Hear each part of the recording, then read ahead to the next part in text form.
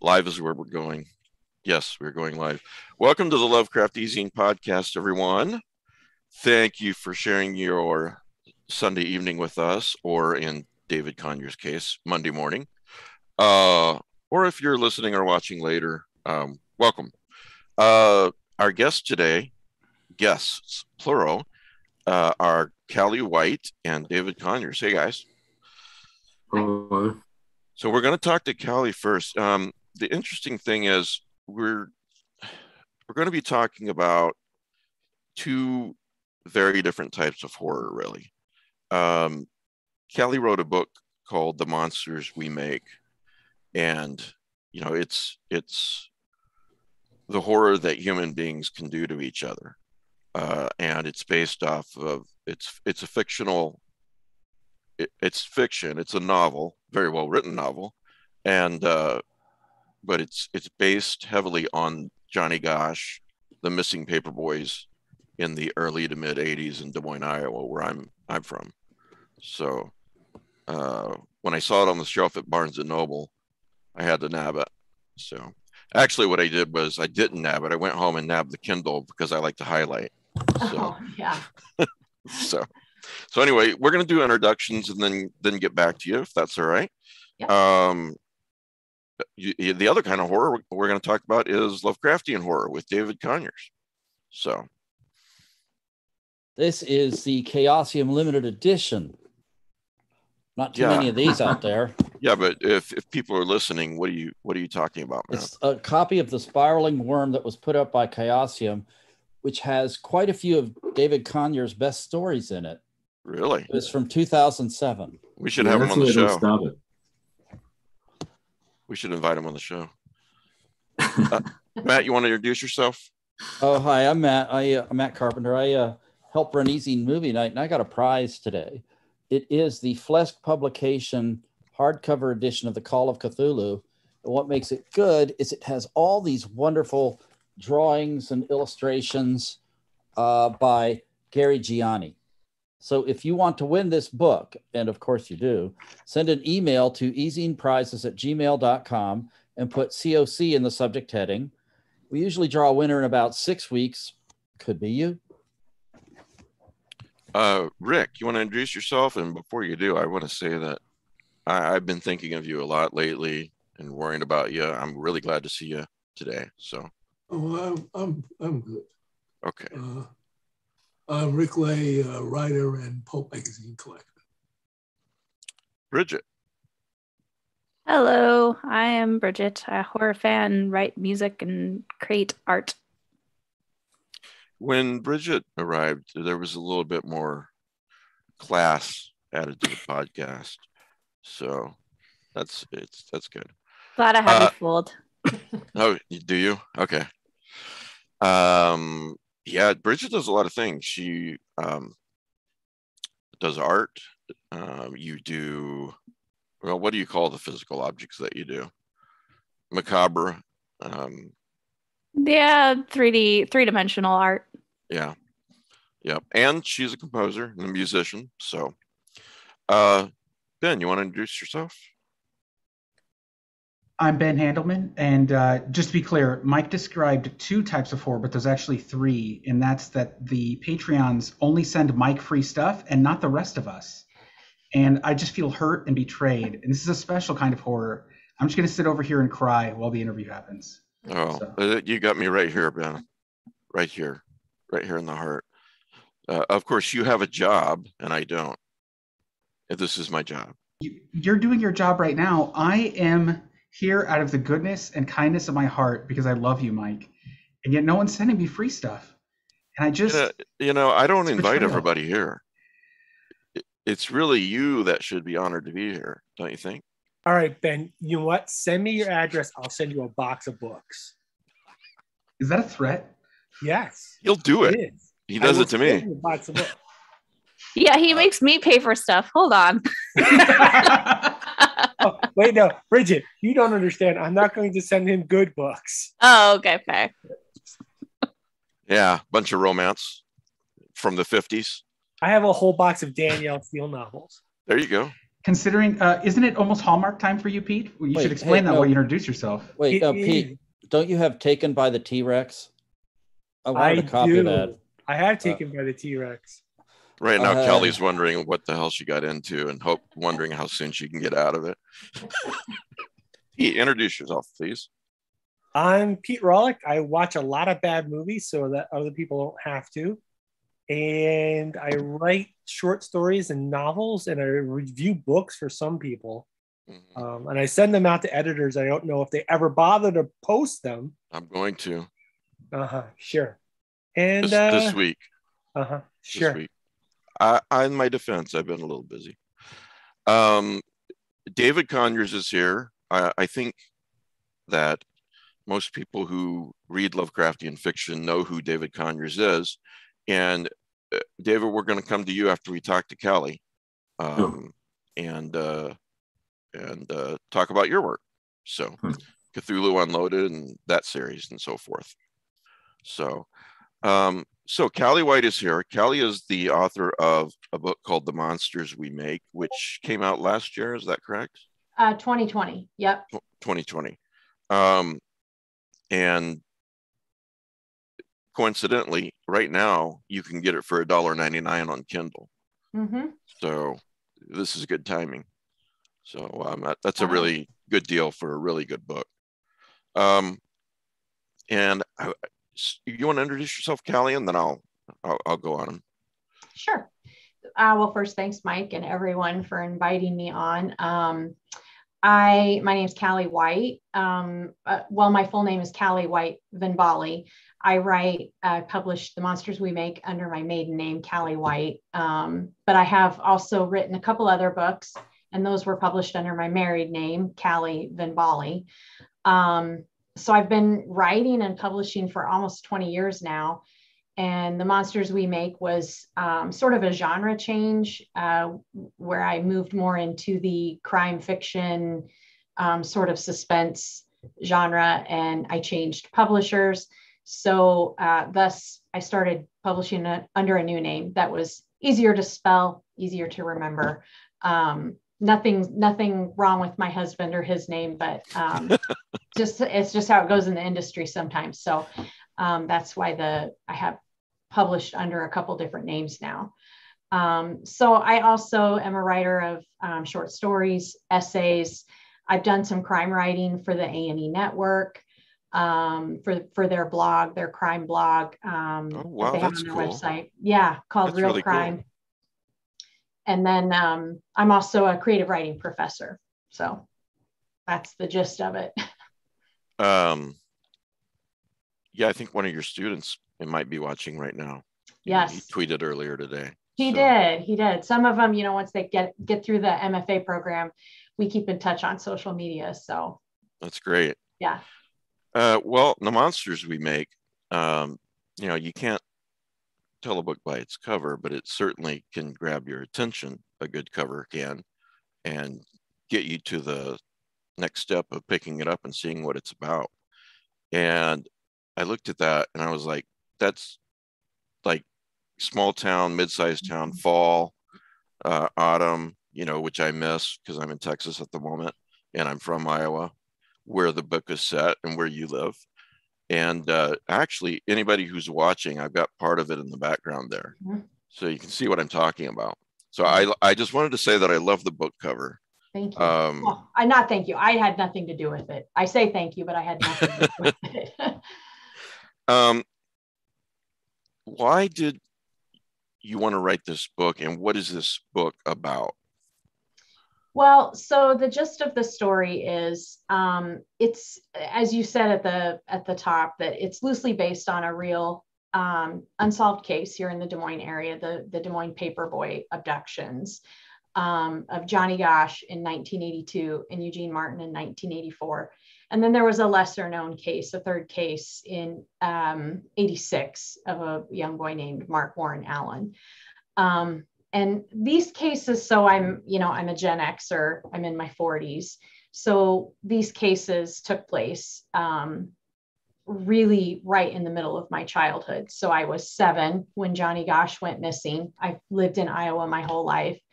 At the time Johnny went missing, I lived on a farm with my parents, some 2 hours away from Des Moines. So I had heard of the case. It wasn't, I wasn't completely aware of it. But in 1984, when Eugene Martin went missing, I happened to be in Des Moines with my family on a very rare family vacation to the capital city. And we happened to be staying on the south side of Des Moines, just a few blocks away from where Eugene went missing. And he went missing on my older sister's 14th birthday. And so as a very sheltered farm kid, who had spent very little time in cities by that point in my life, that was a big deal, to be so close to such a major crime. And I have this distinct memory of standing out in the parking lot of our hotel at the time and looking at the downtown Des Moines skyline and thinking to myself that someone out there was stealing children. And the idea had never occurred or crossed my child mind until that moment because of that case.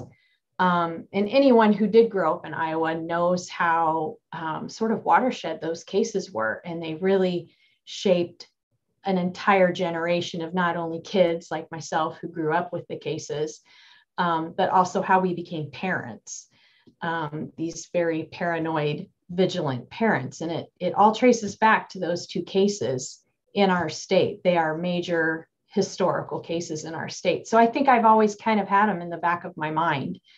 And then finally started kind of, a story started brewing, a fictionalized version started brewing. Yeah.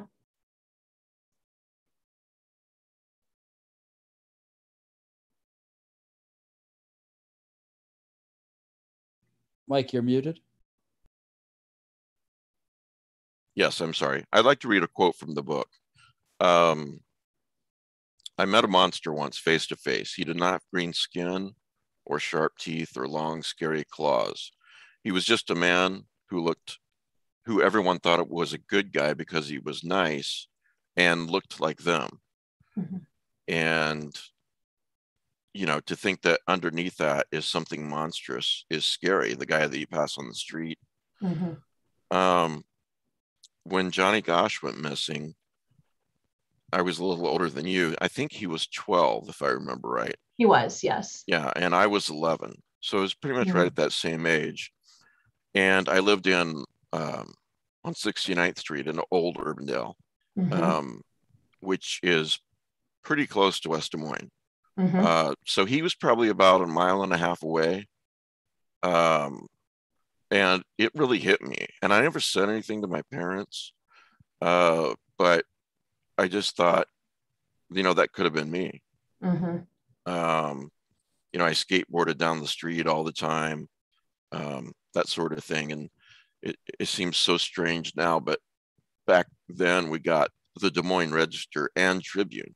We got a paper in the morning and we got a paper at night. Mm-hmm. And it was just nothing but Johnny Gosch for quite a while. Yeah. If memory serves. Yes. And I'm sure that you and I are not alone in this, that it hit a lot of kids the same way. Yes, it really did. I think it affected an entire generation of Iowa kids, Midwestern kids. There were a few other cases around that same time. It was sort of the beginning of the era of missing kids that went national news. It started with that Etan Pates case in New York City. And then there were the Des Moines Paper Boys. There was a boy in Minnesota. And it was a weird era too, of that it was all over the news and it was everywhere.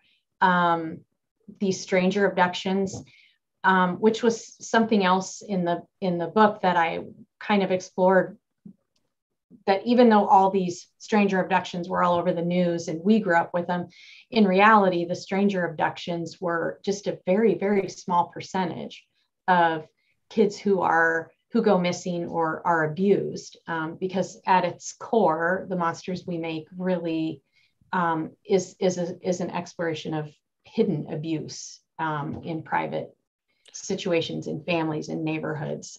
Yeah, so I don't want to give away any of the plot points, but you do drive that home that it's not just stranger danger. It's the trusted uncle or family friend or the nice guy that helps a lot, who's very well groomed, and you know, everybody likes him.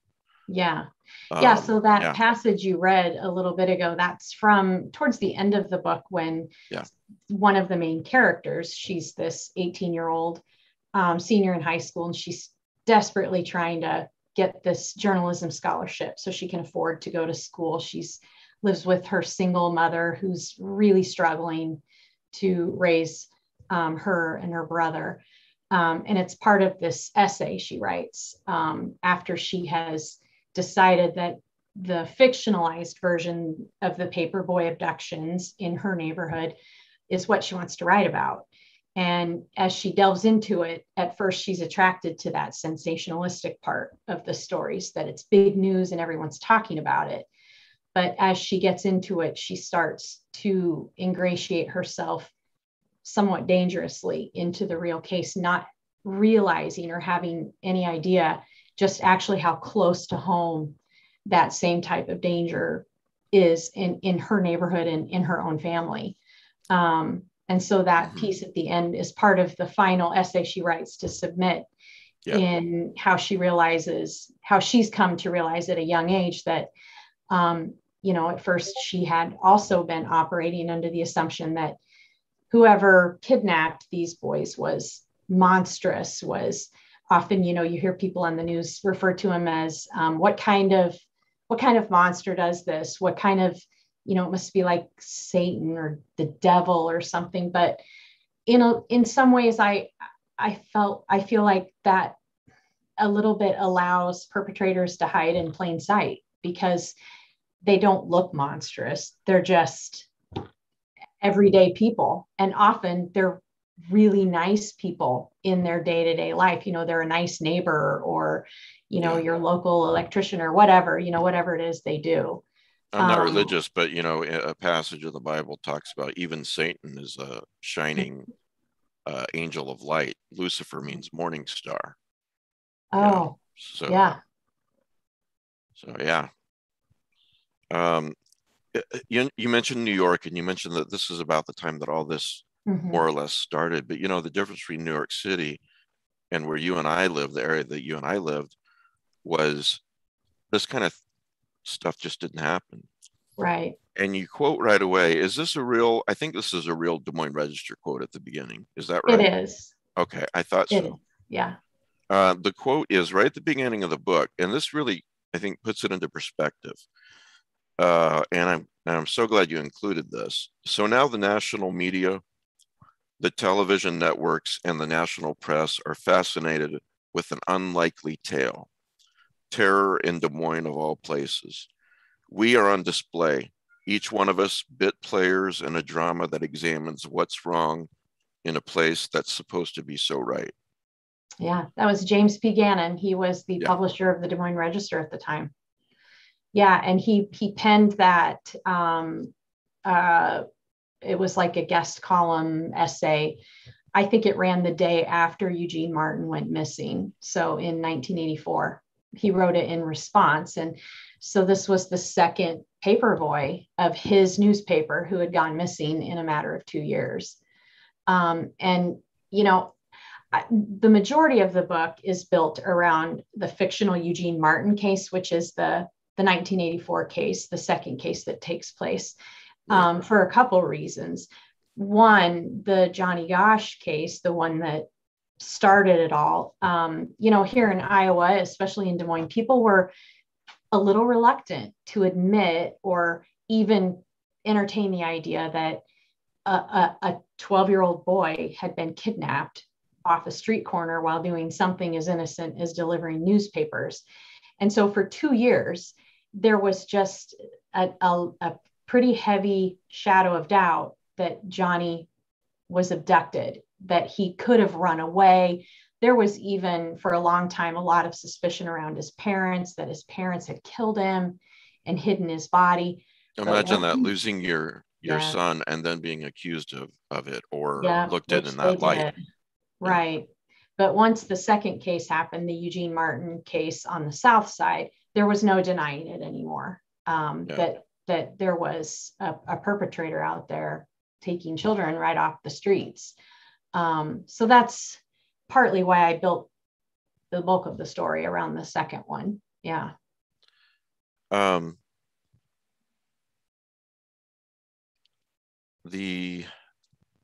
learned something new about my hometown in your book, and I thought, is this artistic license? And I got on Google, and it wasn't. Okay. So there's a lot of tunnels underneath Oh, yes. Des Moines, especially the South Side. Yes, that is absolutely true. I actually didn't know that myself. I had no idea. I interviewed one of the original investigator on the Eugene Martin case. I tracked him down, and we had a couple pretty extensive meetings. I interviewed him, and in one of our interviews, he mentioned that searching the South Side of Des Moines in particular was a logistical nightmare because of all the cisterns, and that basically the South Side, underneath the South Side of Des Moines, it's like Swiss cheese, because the South Side of Des Moines was originally a coal settlement. It was one giant coal mine. It's all honeycomb down there, I guess. Yeah, old honeycomb. And it was named after an old Russian village called Sevastopol.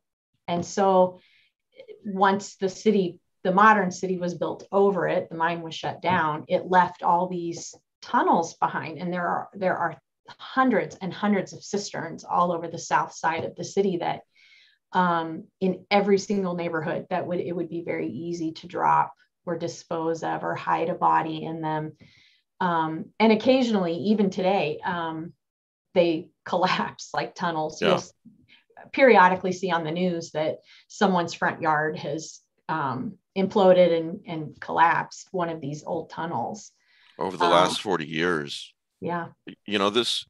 I'm like you, this is not something I think about every day. And I just turned 50. It's been a long time, but it's just like it's part of my psyche. Mm-hmm. One thing I've always thought, whoever took these boys, where do you hide the bodies, first of all? And then when I read that, I thought, Johnny Gosh has been in one of those tunnels for 40 years. Could be, educated guess. Mm-hmm. Hey, Mike. Yeah. I don't know if you guys pay attention. Just a couple of weeks ago, there's a young woman from Florida that disappeared in the Midwest. And her boyfriend arrived back here, and then he vanished too, and they found his body. Oh, yeah. I saw some headlines about that. Are you talking about the Gabby Petito case? Yeah. Yeah. So there's an interesting little corollary to that, is that all across the country, they put together search parties to go look for her body. Everywhere they thought that she might have been, they put together their search party. Every single one of those search parties came up with a body. Yeah, I think they recovered something like 6 bodies of missing persons, not in any way related to the Gabby Petito case. No, okay. Or Petito, or however you say her last name. You told me that once before, Pete, and that's so filling. Basically, it just tells me that you have to look. Yeah. Okay, so I read this story about Jerusalem, and they found in like some catacombs under the city a skeleton with a knife in its back. And the skeleton was like 4,000 years old. And the chief of police says, we don't have many leads. Probably not. So it's, the investigation is ongoing. Yeah. There's missing people all over the world, and I'm sure it's similar. Well, our friend Laird Barron talks about how easy, he's from Australia and grew up there, how easy it is. People think it's so mysterious when someone disappears in the wilderness, a place like Alaska in the wild. It's easy as hell, Yeah. And a little bit what Peter said was sort of the basic idea of the framework that I was playing with in the book, was the idea of one very high profile case inadvertently exposing another crime. accidentally. Yeah. That was the whole premise that I was working off of. Yeah. Have you read Sebastian Junger's A Death in Belmont? I don't think I read that one. No. So back in 1963 in Belmont, where Sebastian Junger grew up as a kid, there was a neighborhood murder. A woman was killed and they quickly arrested the African-American man who she had hired to clean her house. And they accused him of strangling her, and they convicted him. And never ever brought up again. So Sebastian Junger grows up. He becomes this world-renowned journalist. Mm-hmm. And he goes home and he's helping his parents clean out the house, and he's going through photo albums. And he's looking through the photo albums and he sees this picture. And there's this guy with the family. And he freaks out and he's like, "Mom, who is this guy? Who is this guy?" And Mom says, "That's Bert." And it's like, "Who's Bert?" It's like, Bert was the local handyman back in the 60s. He helped everybody. And he's like, "Mom, this is Albert DeSalvo, the Boston Strangler." Holy shit. Oh my gosh. So they now think that he killed people elsewhere and just got away with it because he wasn't looked at. Mm-hmm. Again, I don't want to reveal any plot points, but you explore that in the book too, Callie, Mm-hmm. how especially back then, and unfortunately a lot of the time now, the immediate mindset of some people is, okay, the not white person, Yes. whatever nationality that might be, the Right. other, and how sad that is. And that's probably all I should say about that, because I don't want to, it's a really good book and I don't want to spoil it for anyone. Near the very end in your author notes, you write something that really hit me too. It's difficult to quantify how much these cases impacted future generations of parents who were children like me when the boys went missing.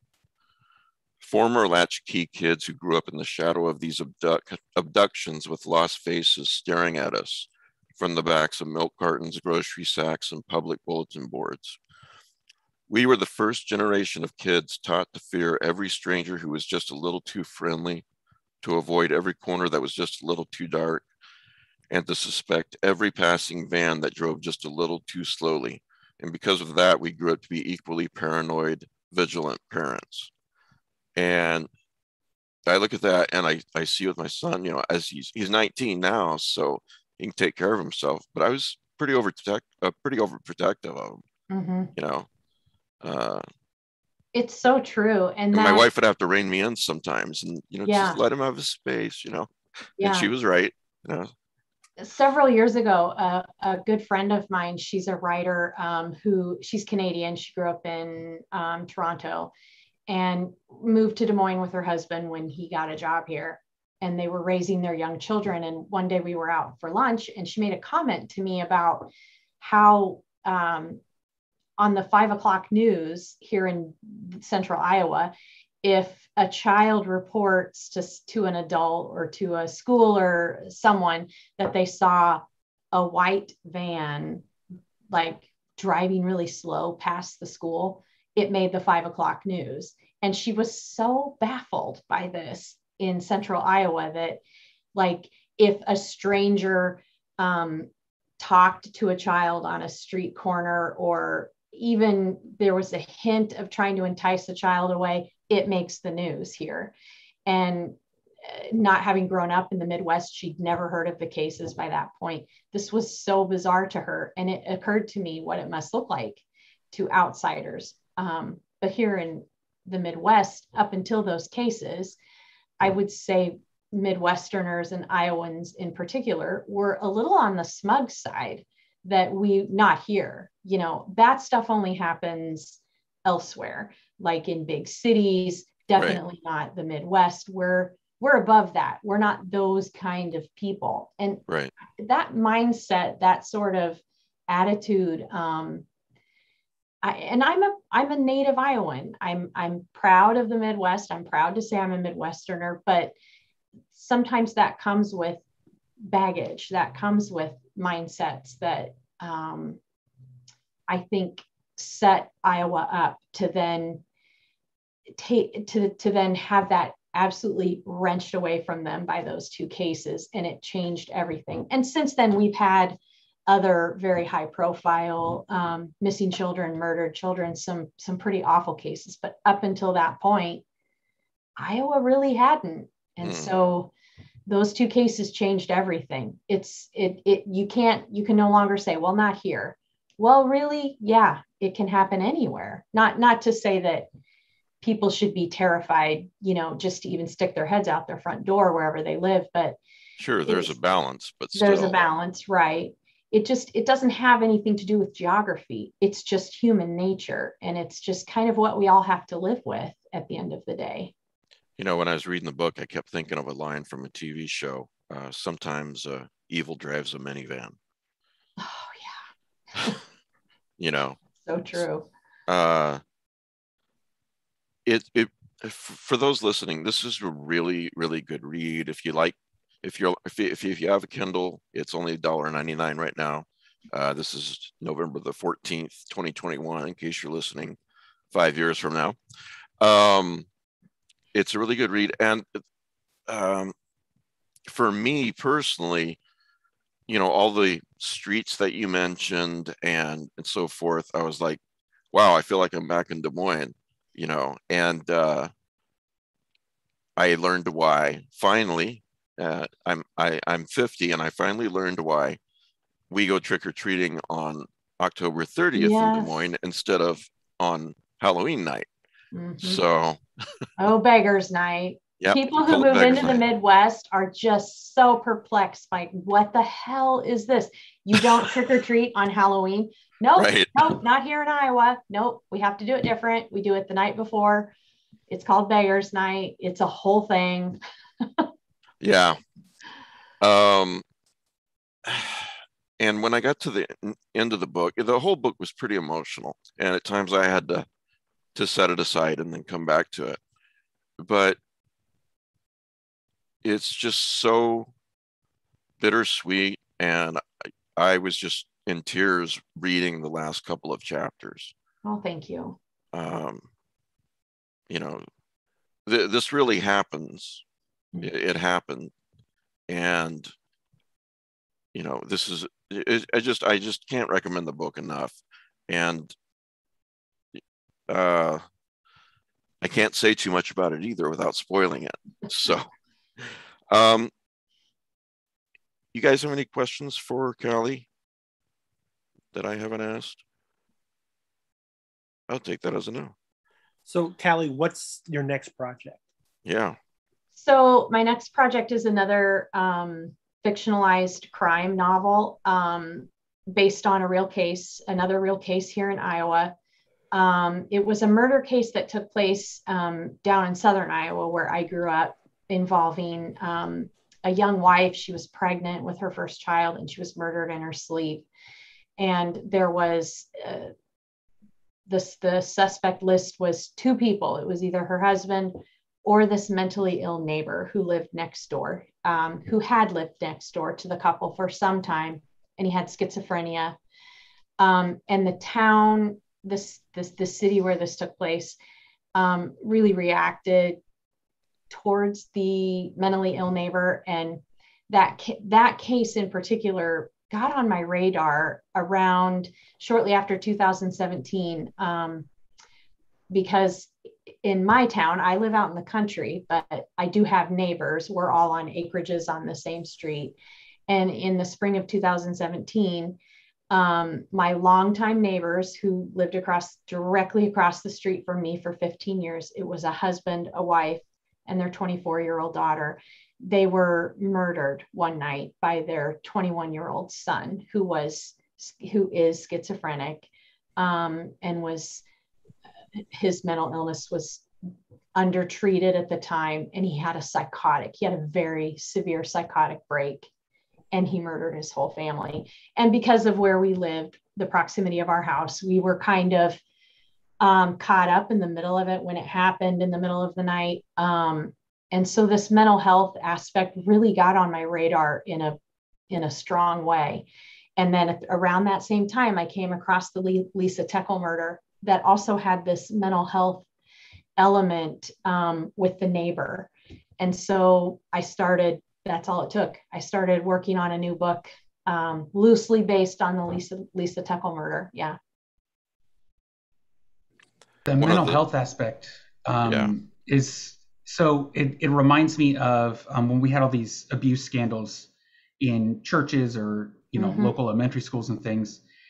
People have this sort of idea that kidnappers, murderers, rapists, and these things, they're all like, if you look at them, you'll recognize them, right? They all look evil, they squint and they're ugly and things. But like in reality, it's, if it were that easy to identify, no one would ever get kidnapped, right? Right. And that's kind of the issue is, I know as someone who's dealing with PTSD, the way people responded when I would first tell them, this look of like, they would assume I'm like Rambo, that I'm going to go on a berserker rampage in a small town at any moment, because people they're not informed, they don't know, and they get all their information from the TV, right? So Law and Order SVU or whatever the case may be, that's how they understand, at least in my experience, that's how a lot of people just understand this stuff.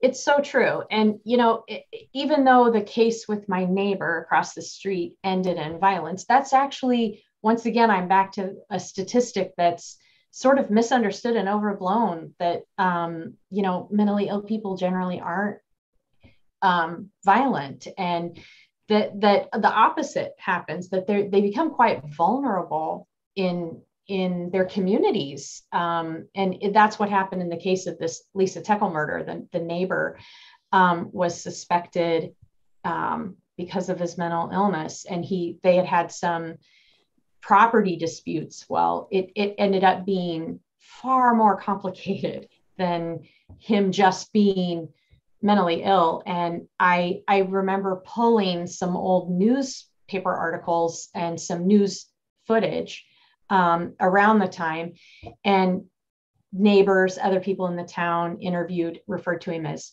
crazy, unstable. He was dangerous. He had lived peacefully there for many years. And I was struck by sort of how vulnerable he was, just simply because he was mentally ill, that he could then be targeted for other things, right?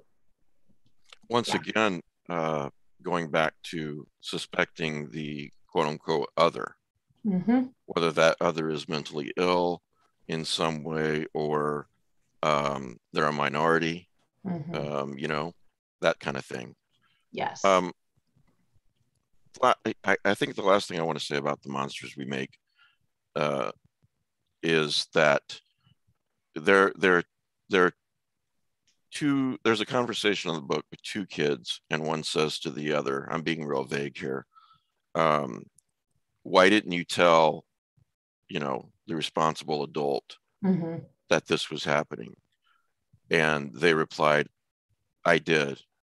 They didn't believe me. And that just hit me right where I lived. Yeah. So it's a very good book. And I think, I don't know, but you're probably attracting a lot of fans of true crime, I would imagine, reading the book too. So yes, thank you. So you teach, what did you say, creative writing? Yeah. So I'm on faculty in the Lindenwood University MFA program. So I work with all graduate students getting their MFA in creative writing. Yeah. And when do you anticipate your next book coming out? I just finished, I finished the first draft this fall. Right now I'm just finishing up doing some revisions to get it turned in by the end of the year. All right. And in the meantime, The Monsters We Make has a film option. So then I have to pivot. Yeah, now I have to pivot. It's the producer who's interested in it is looking at a limited series. So I've been working on the pilot episode, which is totally what? That's exciting. And I think, we're in a new golden age of television, and that would tell the story better. Yeah. Limited series than a movie. Yeah. So I just hope if it does happen that they actually film it in Des Moines. That would be great. That would be pretty cool. Well, thanks for being here today. Is there anything that I didn't think to ask you that you want to add? No, that was great. Thank you. Okay. Well, the Monsters We Make, it's available in print, Kindle, and I think Audible as well, right? Correct. Yep. It's on audiobook. And very inexpensive right now on Kindle. So yeah, pick it up. I really enjoyed it. I think if you enjoyed Richard Chizmar's The Boogeyman, you would enjoy this. So yeah. So I'm not saying they're exactly alike, but they're in the same ballpark. So anyway, thanks for being here, Callie. I really appreciate it. Thank you so much. And I hope we get to talk to you soon, and I hope the series comes through. Yeah, thank you. So thanks. Enjoy the rest of your Sunday night. Thank you. Have a good one. So now, I think there's Bridget. I was about to say we lost Bridget. Now we're going to talk to David Conyers. David, why don't you introduce yourself? Hi. David Conyers is my name. I'm from Australia. I've been writing Lovecraftian science fiction since the mid-2000s.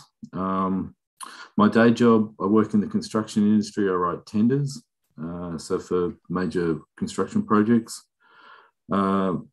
I started out as an engineer, so I spent a lot of time working in the outback on construction projects. And I've traveled, I think it's 25 countries now across the world, so that was a big influence on a lot of my books. And I suppose this year I released my Harrison Peel series, which is basically about an Australian Army intelligence officer who gets involved in the mythos, and then his subsequent kind of adventures and explorations of the Lovecraft's Cthulhu mythos across 3 books. I originally released it in the book that Matt showed before, The Spiraling Worm Through Chaosium. And it kind of came out of a couple of short stories that I published. One was in an anthology called Horrors Beyond that was edited by William Jones. And once that came out, there's a story in it called False Containment, which was basically about an outer god that could travel across time and space and could exist outside dimensions that humans could perceive. And once that came out, a lot of authors and editors started approaching me and saying, hey, this is a really interesting character and a really interesting setting, write some more. So it kind of grew organically. And so for across the 2000s and the early 2010s, I wrote a lot of story, and then I got kind of burnt out and changed genres and started writing espionage thriller fiction under another name. And that's going reasonably well, but then I always never felt like I finished off the Peel series. Yeah. So I came back,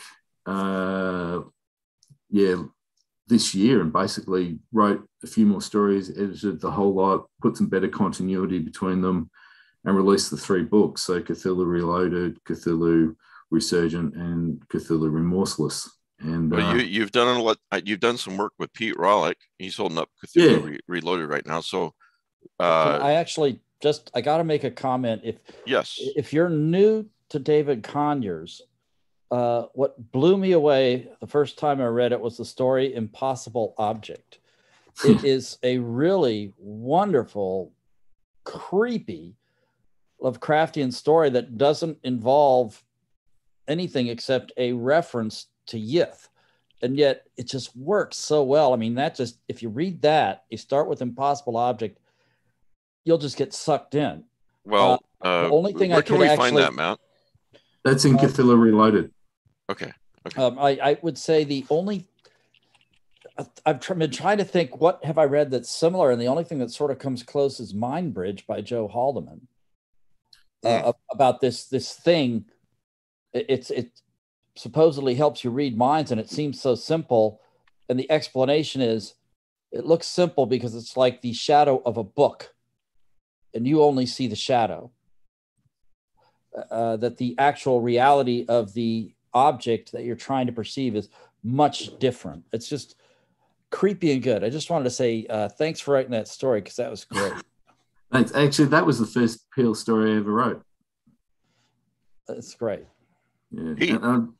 Yeah. You want to interview this fine writer here?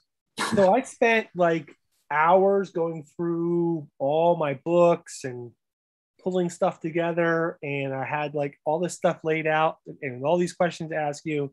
And in your introduction, you answered all the questions. Right. So from this point on, I'm winging it. That's okay. Look, you usually wing it pretty well, Pete. One thing I was going to say was one approach I took with the whole Harrison Peel series was the science fiction approach, because I'm more of a science fiction reader and writer. And Mike was asking me yesterday what horror novels, films, so forth do I like, and I was going through a list. I mean, it's all science fiction, and I think that was one of the approaches I took with the Peel novels. Like, my favorite Lovecraft stories are At the Mountains of Madness, that's my top, and then The Whisperer in Darkness and The Shadow of Time, which are basically all about alien entities, rather than witches and cults and things like that. And that's kind of more of the approach I've taken. So I've kind of it's kind of like a science fiction series in the mythos setting, and I'm also very interested in cosmology, astronomy, physics, things like that. So I picked up a lot of that. So a lot of the gods, my interpretation of them, like Azathoth is like a collapsed wave function of probability in the quantum world, and a Shoggoth is like a 10-dimensional superstring being, and Cthulhu is like a naked singularity with the event horizon of a black hole that's gone missing. That kind of thing. That was one of the approaches I took, and that was one of the other things that seemed to appeal to people when they were reading it. And the other approach, I love that. Yeah. Sorry. I just said I love that. Thanks. Yeah. And the feedback I get from readers is they go, the way you describe these gods, it's almost like it could be real. I go, well, it's not real, but I try and marry it with the fringes of what science is exploring at the moment, just to give it that science twist. Right. And you do that really, really well. And that, amongst other things, that is what really has drawn me to your work. Thank you.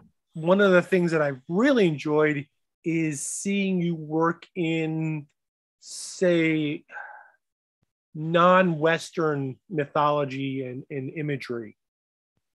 Yeah, how do you see that? Whether it's Australian, I think there's some African work in there as well. Yeah, well, I backpacked through Africa in the 90s, and I spent a lot of time in places like Kenya and Zimbabwe and Zambia and places like that. And that was like my first big overseas trip. And that was a real eye-opener for me, and one of the best travel experiences I ever had. And I suppose from there, I had an interest in that. And, as a kid, I was always a fan of things like Indiana Jones and James Bond, and they're real, let's go to these exotic locations. And I think I was drawn to writing about that. And I feel like a lot of Lovecraftian fiction, and I guess it's the nature of the authors who write it, it's either set in Europe or the United States or Canada and so forth. And, to me, because I'm on the other side of the world, and I live in a Western country, but, there's enough people writing in that location and they can do it better than I can. And I just thought, there's this whole world out there to explore. I used to write for the Call of Cthulhu role-playing game, and one of the books I released was The Secrets of Kenya. So that got me a lot of, based on first-hand experience, but a lot of research. So I think somehow I managed to learn a lot about Africa and that helped me build the background to be able to write in that setting. So is that what you mean? Is that the African setting? Yeah. I do like that. I love being able to see a different take on the mythos and how it plays out in different cultures. Thanks. So there's that. And then the other thing I like is like you've said, a completely different setting. A couple years ago, I was asked to edit a collection of Australian and New Zealand mythos stories. Not edit, but do the introduction for. And I was surprised at the quality of writing that's coming out of there, and just because the only other person I knew besides you was a very old sci-fi writer whose name escapes me at the time. Who go ahead, you know it. Is it Vol Mortensen or something? It's Molesworth. Molesworth, yeah. Yes. The Blind Did They Fly, I think, is the mythos story, right? Yeah. And like I had spent years trying to get my hands on that story, and you finally. That story is in Macabre, edited by Shane Jeriah Cummings and Angela Chalice. Yeah, and I'm in that one as well. Go ahead. You go ahead. No, Mike, go ahead. I was just going to say to David and to Pete, and maybe Matt has a take on this too. Someone listening out there who's not read any David Conyers at all, where should they start? Cthulhu Reloaded. I mean, I basically put the whole series together. It's chronological. It follows the character of Harrison Peel through, I think it's like 20 plus stories. They're all connected. They're definitely my most popular. They're people, it's something about the Peel character I think appeals to people. And one of the feedbacks I got about him was, you got characters like Titus Crow and Anton Zarnak. They have these magical powers and deities helping them. But one of the feedback I get from readers is they like how Peel is basically on his own. He's just a human. I was just going to say that, he's very competent at what he does, but he is, he could be hurt. He could bleed, He's got people he cares about. It's like, he's really a person. He's like Batman with all the, superpowered superheroes around him. They've all got special abilities, but he doesn't. He's just relying on his wits and skills. Yeah, and training. So everything comes back to Batman, of course. And correct me if I'm wrong, but you're drawing a lot from your engineering background for a lot of this stuff. Yeah, it is a bit like I said. I spent. Back in the 90s, I spent a lot of time working in the outback. When I say the outback, I'm in Mad Max type country, like the middle of nowhere. So I've got a lot of experience working in places like that. An engineering degree is, one step removed from a science degree. So, I've done a lot of mathematics, and that enables me to understand, I read a lot of science books, and I watch a lot of science YouTube shows, and I'm always looking at what's happening in cosmology and quantum physics, so that always helps. And I think it's just also that I've done a lot of travel. I've lived all over Australia. I've been to the US a few times. I've Asia, Europe, South America. So all those experiences I've drawn upon as well. Adjacent to Pete's question, just amateur. But my entire life, I've been interested in astronomy, cosmology. Yeah. Tell me a little bit how you draw from that. Well, and I always love hearing what fascinates somebody else who's, loves astronomy as much as I do. So, well, I think one of the things I loved about astronomy is, when you look at the stars and you realize that just how far away they are, and one of the analogies I worked out one day was, if you got in a car and you drove at 100 kilometers per hour, which is, I don't know, what's that, 60 70 miles per hour, it'd take you the rest of your life to drive to the sun. You know, Right. that's just how far away it is, you know. And if you want to drive to Neptune, you know, way out there, you're talking thousands of years at that speed. You know, and so when you start thinking about how big the universe is, it's just massive. And when you look at what we're trying to work out at the moment, you know, we understand fundamental particles like the atoms and what the atoms are made up of, and we understand relativity and gravity, but, you know, we haven't been able to marry quantum mechanics with relativistic space, you know, and that's where Right. black holes are so fascinating for science at the moment, because that's where quantum and relativity come together, and that's where you got this thing, this singularity where they don't understand the science, so nobody really knows what goes on inside a black hole, but then does all these really weird things. Like if you fall into a black hole, you know, your information is spread on both the surface of the black hole and then disappears in the black hole. But by the time you reach the singularity, the rest of the universe is aged an infinite amount of time, you know, and there's all these kind of weird things. And to me, that's kind of like, that's Lovecraft, you know, there's just all this really weird. Like I've often thought and said, probably not as well as you could say it or Pete, but is Cthulhu out there somewhere in the universe, or Azathoth? Well, hell no, it's fiction. But, you know, if there are races out there, intelligent races, I mean, it's a very, very, very slim chance that they're anywhere near where we are technology-wise. They could be a million years ahead of us. To us, they would be gods, you know, with everything that they can do.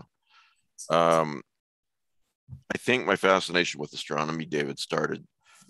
I was one of those nerd kids who read encyclopedias. So I was reading about Pluto, and they had an artist can draw a painting of what the sun would look like from Pluto. You know, you have all this icy surface and everything, and then below it said basically that all these stars in the sky, and the sun is just the star that's just slightly brighter than the rest. And, you know, from that distance, and to think that yet that small star, the gravity is still exerting its influence on it. Pluto is going around the sun. So, and that's what hooked me right from the beginning. And then we got dark matter and dark energy, you know. That was my gateway drug right there. Yeah. You know, most of it is made up of stuff we don't know. Sorry. No, you brought up dark energy and dark matter, so I just released a book, the Miskatonic University Spiritualism Club, and I go into all the concepts. Link in the show notes, people. Is you know, the idea to your books too, David. That ghosts and the my go might be just dark matter. You know, still like viable ideas like that. Yeah, there might be. I had read a couple years ago that when you do the numbers, there might be more dark matter in the universe than regular matter. Oh, well, there is. You know, like regular matter is only 4%. You know, and most of it's dark energy, which is pulling everything apart. So that you know, space is expanding apart at a certain distance faster than the speed of light. You know, that's why we have an event horizon, or an observable universe. We can only see so far back in time. So, but then you think about it, you know, the universe is 13.8 billion years old, but the distance to the edge of the universe is like 45 billion light years away. So, you know, space is it's just every time you look at it and go into another layer, it's just this bizarre thing. And I just always wanted to try and match it up, because I feel like a lot of Lovecraftian fiction, and there's a lot of great stuff out there, it all comes from the horror fantasy side of things. Right. And I feel like this whole sci-fi side of it is just, there could be more done with it, I think. You know, I absolutely agree with that, because there's this sense of awe that is missing. The horror is there, and maybe it's very well written. In a lot of cases it is, but this sense of awe, the depths of not only space but deep time, for example. So, and that's, Mike, that's some of the stuff that we touched on in the Peasley papers. Yeah, exactly. The one story deals with the heat death of the universe. I should also mention that the Harrison Peel series is actually connected to Pete Rawlick's Jack Terrible Old Man series. There's a crossover story. Yeah, we did that. We secretly did that. I What? think, yeah. All right, been nice talking to you. I was just That's thinking we good. should do No, more kidding. crossovers. Yeah, there's a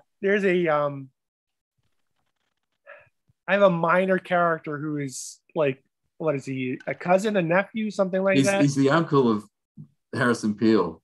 And Okay, he, yeah. he appears in one of my stories and he appears in one of yours. Yeah. That's right. Yeah. And yeah, he's just I don't think a lot of people picked up on that, but the right people did. Yeah, and in my collection of short, unconnected horror stories, Cthulhu Unmasked, I've actually got an overview of what I call the Code 89. It's kind of like a Delta Grain or a Jack or so forth. But I actually mentioned your Jack organization in there and how the two are linked. So I've got a bit of an essay on that too. Oh, Just nice. get some continuity. Everything's in my stack to read. Oh God, yeah. David, I know you got the same problem. Your to-be read pile is just too big right now. Oh, look, and one of the problems is I'm writing in 2 genres now. So, you know, I'm probably reading far less than even you are. You know? Yeah. You know, the other thing that,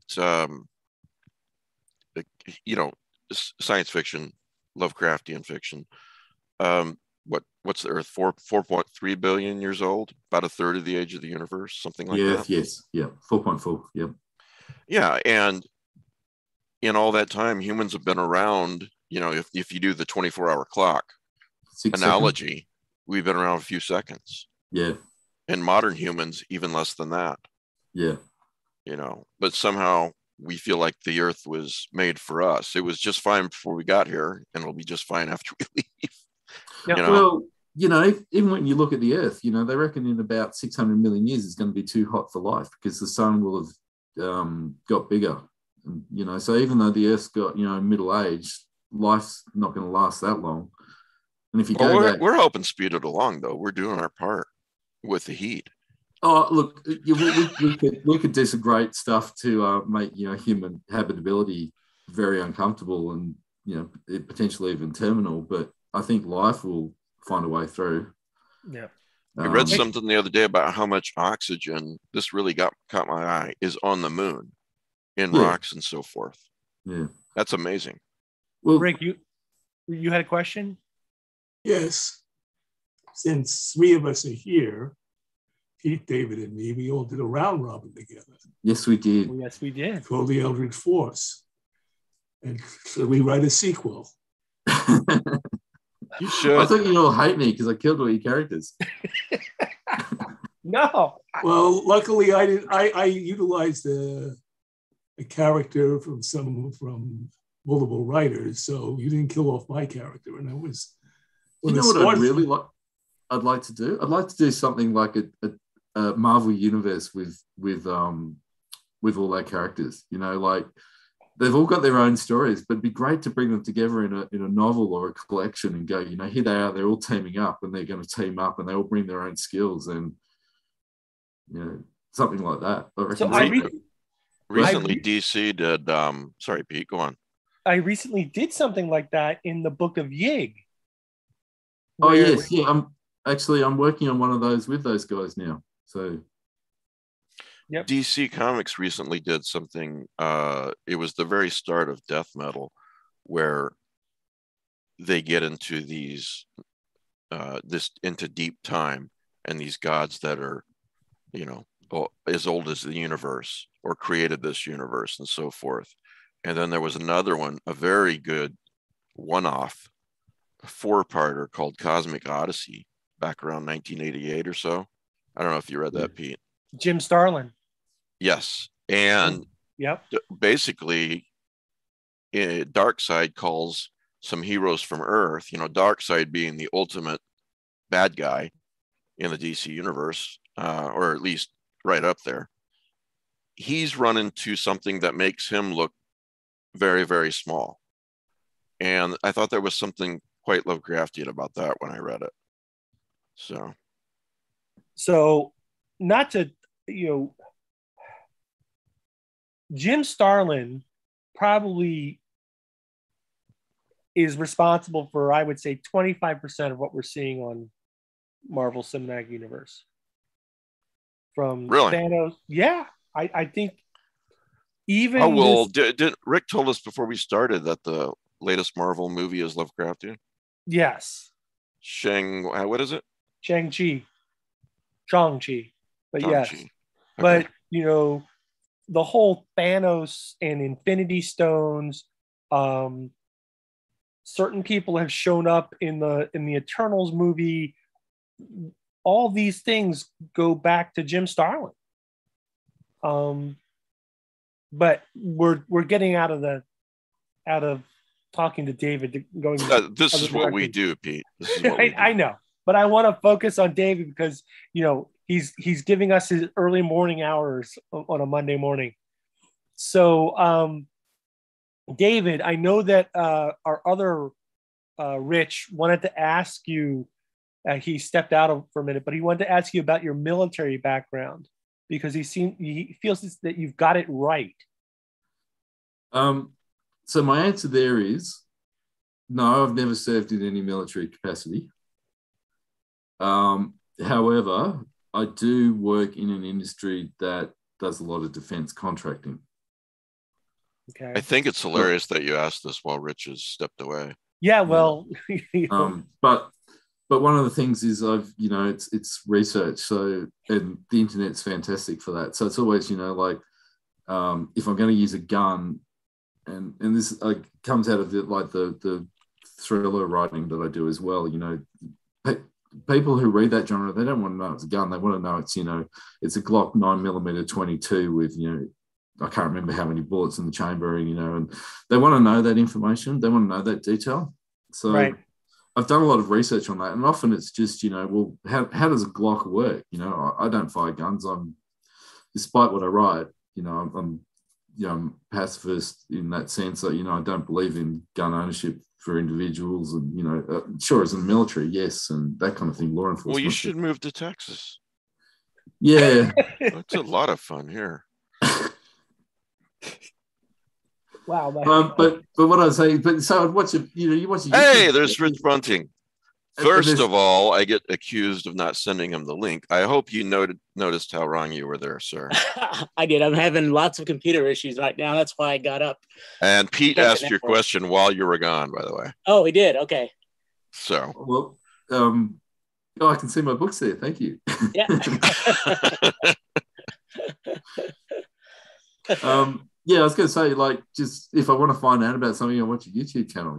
There's enough people out there says this is how a Glock works. This is how you can pull it apart. This is, how you slide back the chamber and you get the bullets in there. And, I remember making the terrible mistake early on about mentioning that a Glock has a safety and it doesn't.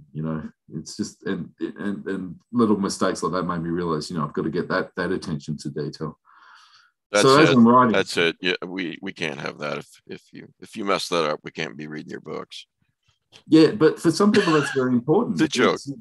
It really is. And if I'm going to write military Lovecraftian science fiction, that's what I do. That's why I read as much Lovecraft as I can. I try and read modern authors because if you're not reading who's writing currently, I feel like you're just behind the eight ball all the time.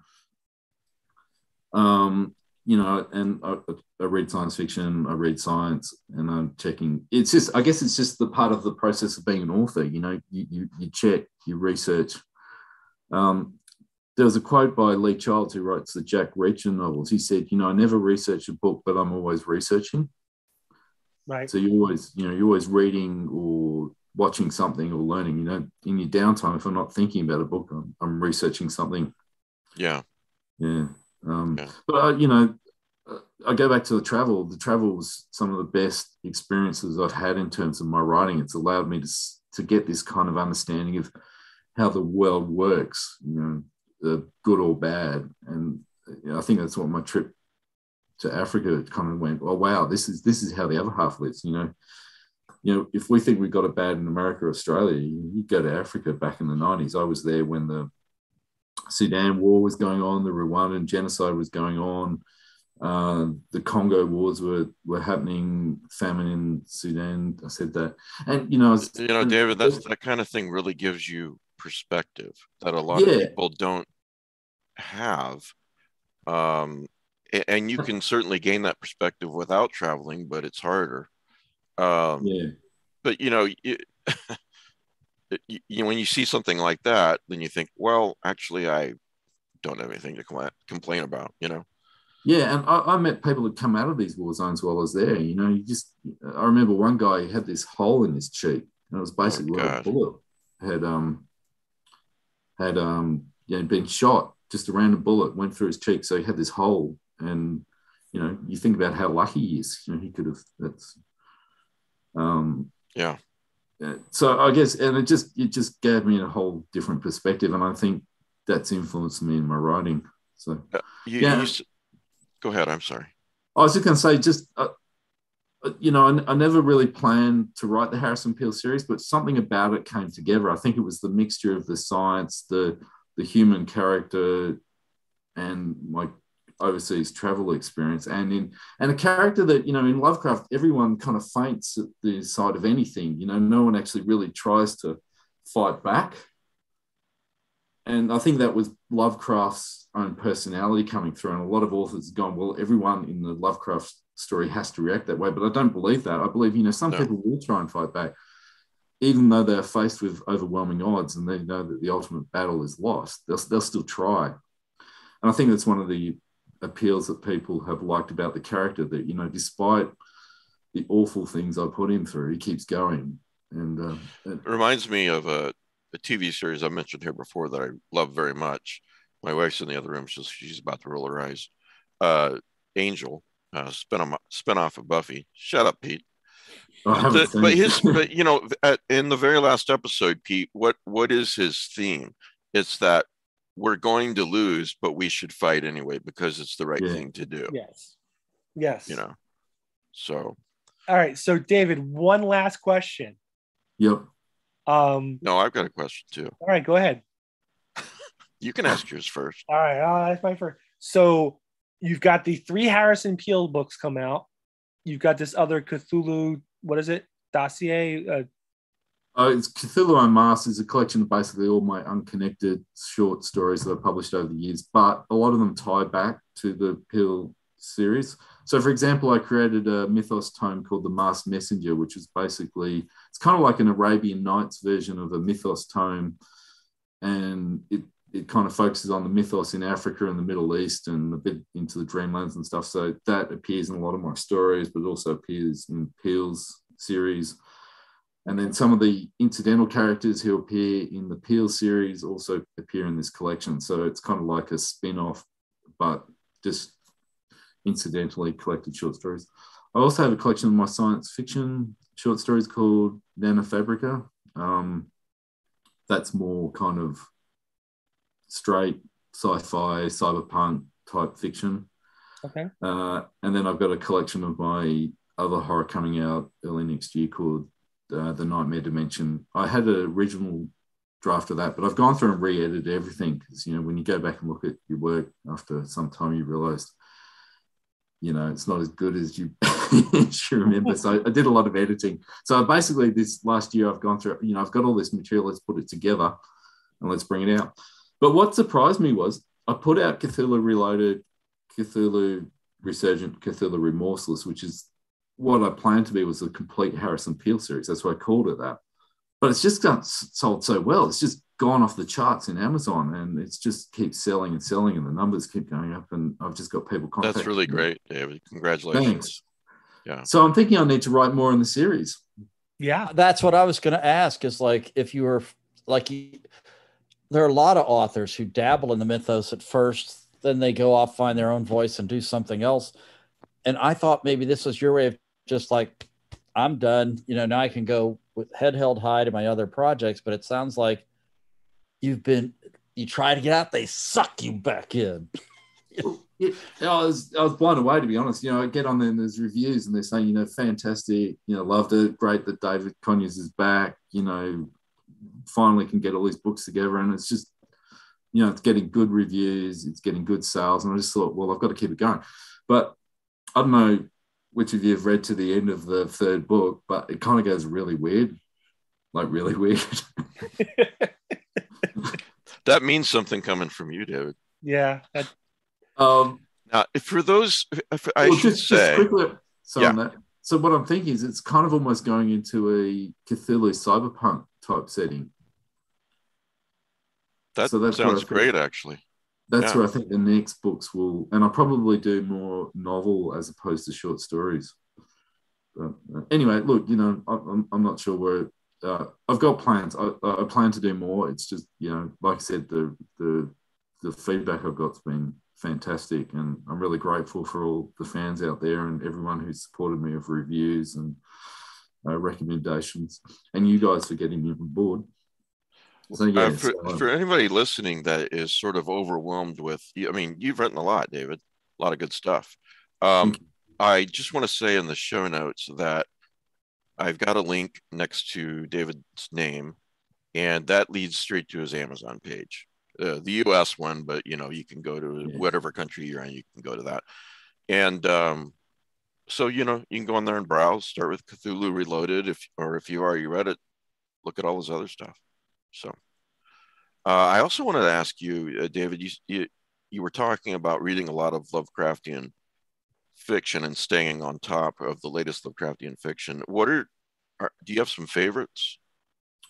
Yeah, I thought about that, and I suppose there's so much out there now. It's hard to get across everyone. But I think about some of the authors I've worked with and some of the editors I've worked with.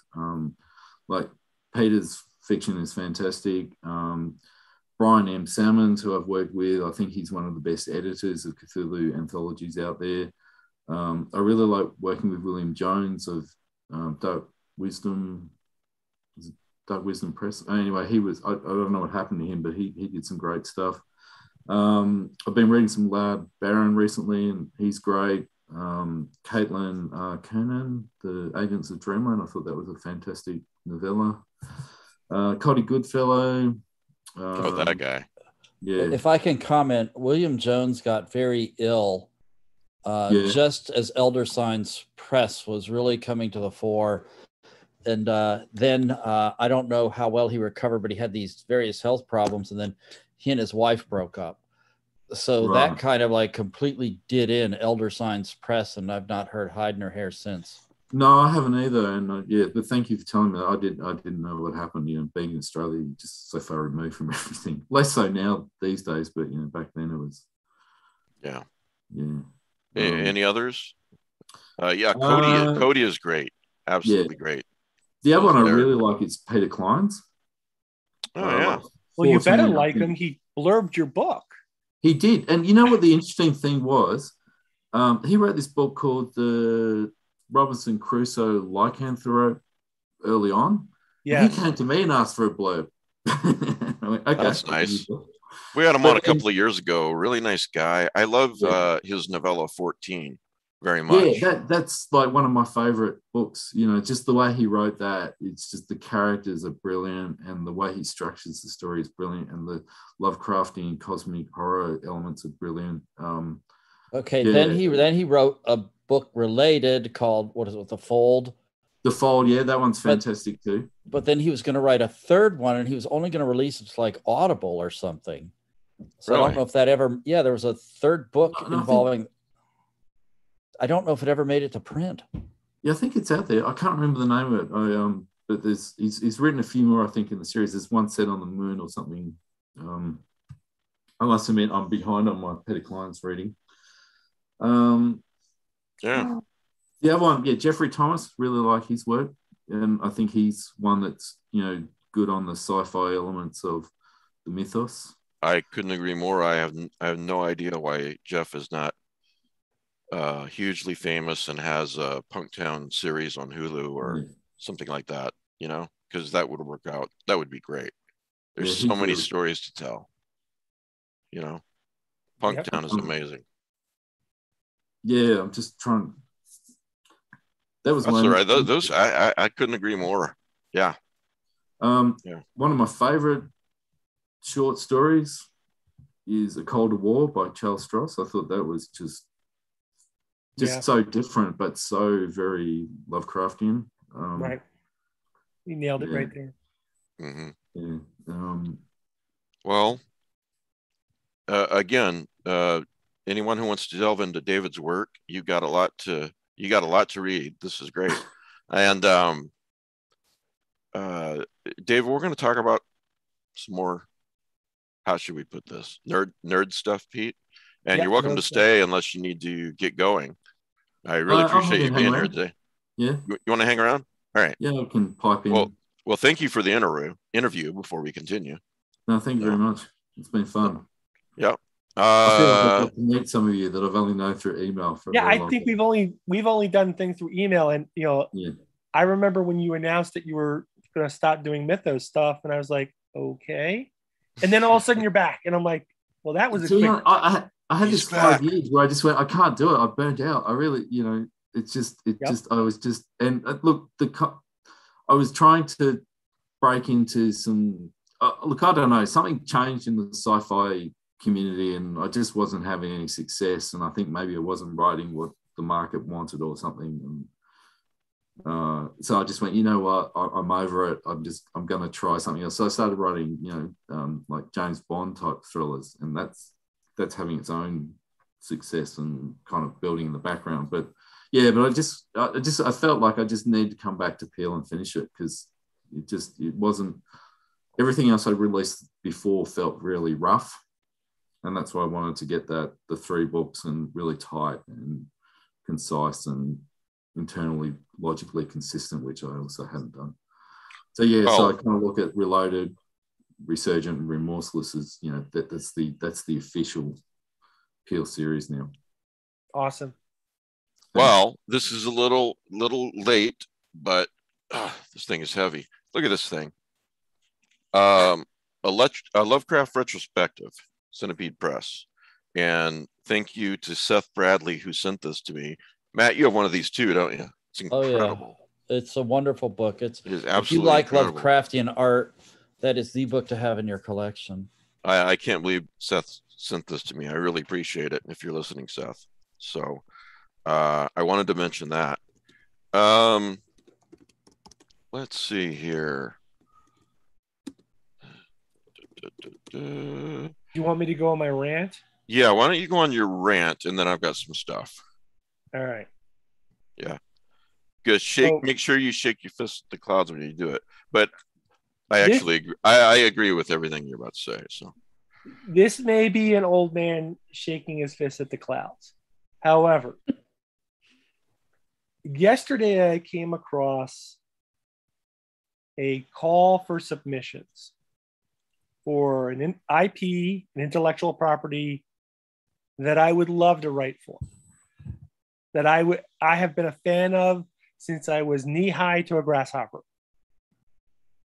And that is Kolchak the Night Stalker. Mm-hmm. However, I am likely not going to write a story for Kolchak the Night Stalker or even try to submit. The offering for this is for any submission from 1,500 to 7,500 words is a flat $50.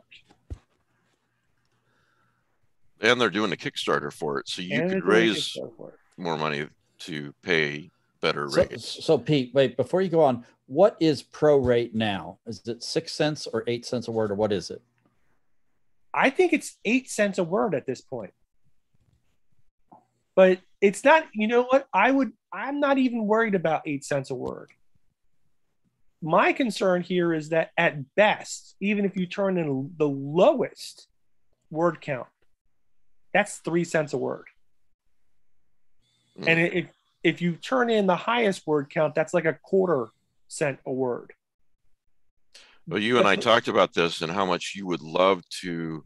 I would love to do this, but you're worth a lot more than $50 a story. I'm worth a lot more than $50 a story. And here's the thing: it's made kind of clear in the posting that you won't own the story because it's a intellectual property that's already registered to somebody else. So in other words, you can never put this in a collection 3 years from now or whatnot. right. One of your collections. So it's a one-shot payment of $50. You'll never be able to reprint the story. You'll never be able to sell it again. But the publisher will be able to publish it ad infinitum And keep making money. off of your work. Right. And we're not trying to, Pete and I aren't trying to piss anybody off, but we do see it as our job on this show to protect writers, right? Well, I can see, yes, that I do. That's not been a big part of our job, but it is. We have called. Well, we've done it from before. time to time, might be more accurate. And if it comes up, we do it. I don't know what everybody else thinks, but I think this is kind of abusive. And the publisher is a big publisher. It's Moonstone. They've been doing stuff like this for years. Kolchak stuff. I've got a whole bunch of Kolchak. Yep. Yeah, they had me write for Kolchak. Yeah, I know. I just don't think this is a fair offer to writers. I don't know what quality writers you're going to get for that price. I guess my biggest question here, besides what you've said, is if you're going to do a Kickstarter, why not ask for the amount of money that you'll need to pay your writers better than this? Exactly. And if you can't do that, then don't do it at all. Right. This all goes back to the whole Harlan Ellison rant. Pay the writer. Mm-hmm. $50 for you're offering $50 for a 7,500 word story. That's not enough. That's nowhere near enough. But unfortunately, a lot of people who are coming into the field who just want to get their name out there, and particularly are going to say, "Oh, I want to write a Kolchak story," will write it and not realize that they're kind of doing themselves a disservice. This is, in my mind, this is one step above exposure, and people die from exposure. That's a great way to put it. It's not even really getting your name out there that much. I mean, okay, you got one story in a Kolchak. That's not the reason to do this. No. And so anyway, that's my opinion. Your mileage may vary, but I'm looking at this going, these open calls don't come along that often, and that's a low price. And I don't think it's right. So no. I totally agree. So all right, so that's my rant. All right, crazy old man, putting that hat aside. Pseudopod. Pseudopod, yes. We love Pseudopod. And they just did a Laird Barron story. So I just wanted to make our audience aware of that. It's called American Remake of a Japanese Ghost Story. Yes. Now that I've said that, I've got the link to Michael Shea's book in the show notes as well. So Matt, why don't you show it and talk about it? Okay. So if you think about, like, one thing that Lovecraft did was, there's people talk about Lovecraft Country, where there's a physical topography where his stories took place. And other authors have run with that. For example, Willem Pugmire had the Susquehanna Valley, and Ramsey Campbell had the Severn Valley. Well, Michael Shea, unfortunately deceased a few years ago, his mythos was the San Francisco mythos. He lived there, working at a cheap hotel at the front desk for many years in the early 1980s. He was like close to the Castro district. He was on Mission Street just before AIDS had kicked in, and the gritty underbelly of San Francisco is something he knew from living it. And a lot of his best stories, like Fat Face, are set in San Francisco, and the city becomes part of the story. Well, we didn't know, but he had written a novel in like 1981, 1983 called Mr. Carney Harm. And it is set in the same area of San Francisco. It is basically a long riff on The Hound. St. Joshi edited it. Derek Hussey published it for Hippocampus.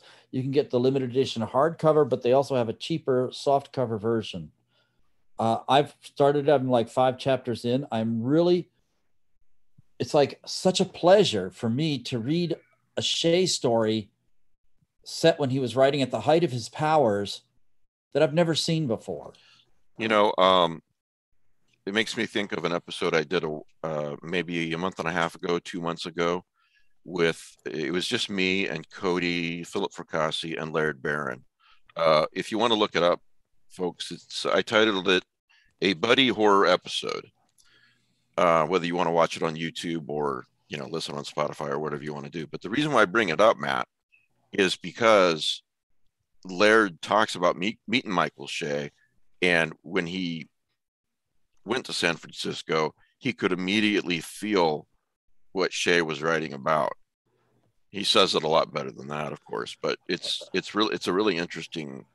One of my favorite city trips I took with Isabel is we went to San Francisco and we stayed at the Marine Memorial Hotel because I have a membership because I was in the service, and we walked all around. We went through the Castro district. We saw Vertigo at the Castro, and we walked those streets. And it's another reason maybe that I'm so fond of Shea's fiction. But yeah, it's something that we've always wished for, but never thought we could get, which is more Michael Shea original prose. I read That Face recently. Yeah, that's a great story, that one.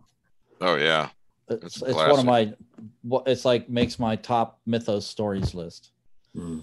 You know what that reminds me of though is Brian McNaughton used to clerk at a hotel at night.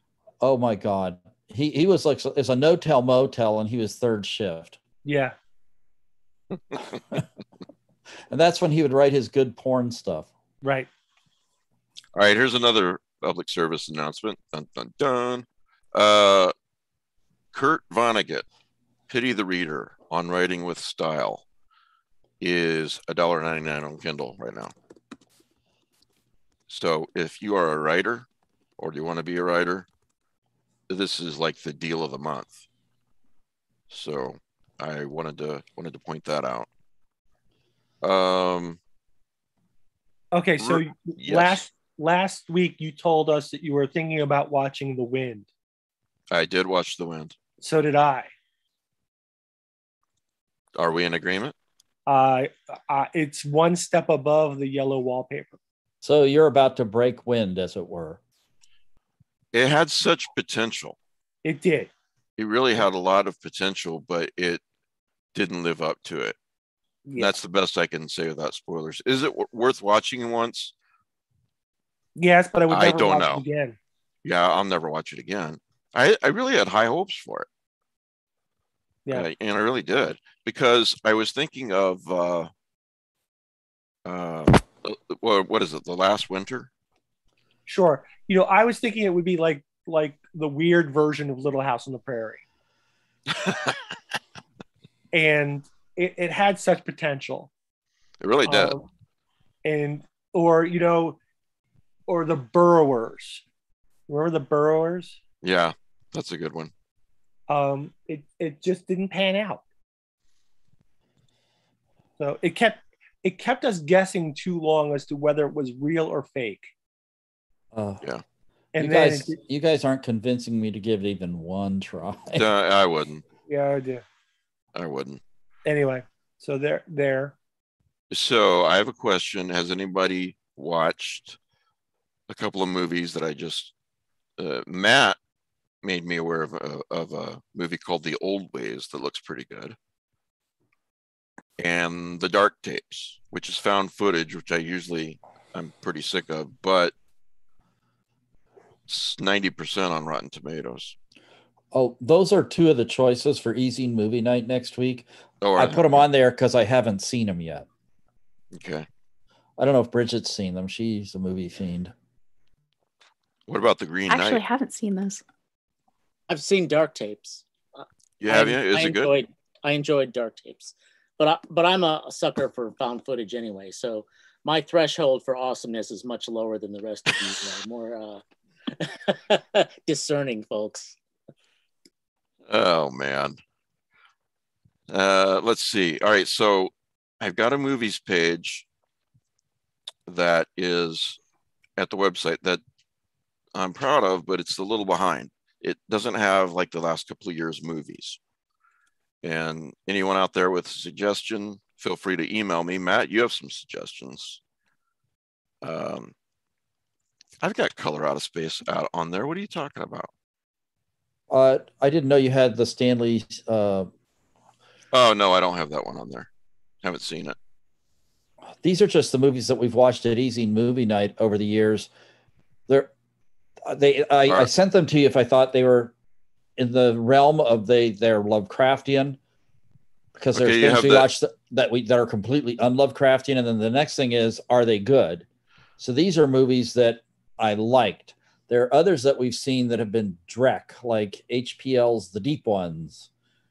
You can watch a girl with her boobies running down the beach. That's the highlight. That's like, come on. Well, you've got The Empty Man on here. I'm definitely putting that on there. The Empty Man is the Lovecraftian version of Angel Heart.